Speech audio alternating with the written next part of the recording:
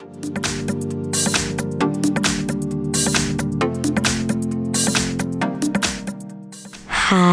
in front of me is Samsung Galaxy S21 Ultra, and today I would like to show you how you can download and apply live wallpaper called Magic Fluids. Firstly, open Play Store and type Magic Fluids.